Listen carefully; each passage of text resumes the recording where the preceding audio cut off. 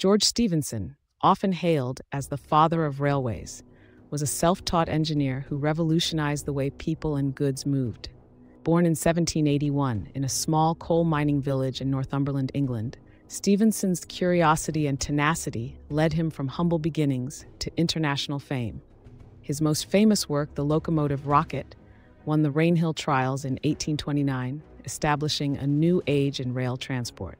Although railways existed prior, Stephenson's innovations in building durable yet efficient locomotives set new standards and made rail travel safe and reliable for the masses. Besides his technical prowess, lesser-known tales tell of his insistence on education. He encouraged his illiterate colleagues to learn to read and write, hoping to improve their lives.